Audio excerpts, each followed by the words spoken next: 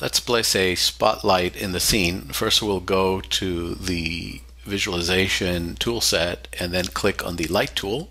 And up in the toolbar we'll select the spotlight mode.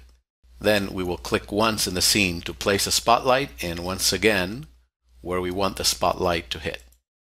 Now let's switch to a side view, in this case the right view, so we can see where the light is located. And in the object info palette we will change the height of the light and the height of the light's target. So first we'll alter the Z height of the light fixture and then the look to height, which is the target height. Now let's look at a rendered 3D perspective view to see how this spotlight works.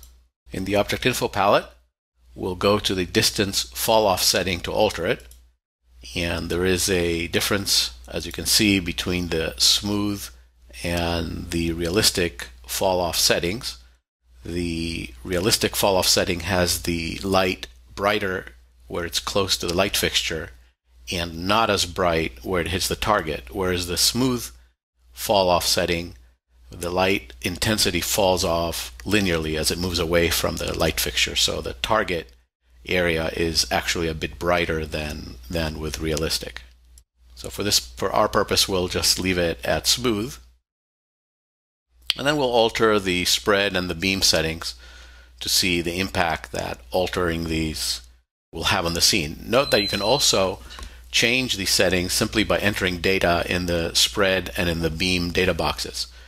But it's really just easier to grab the handles in the diagram and move them inwards and outwards to get the distribution that we prefer. Now we'll adjust the pan and the tilt settings by moving their sliders. The pan setting operates horizontally and the tilt setting operates vertically. And we can also adjust these settings by putting in degrees in each of the data boxes.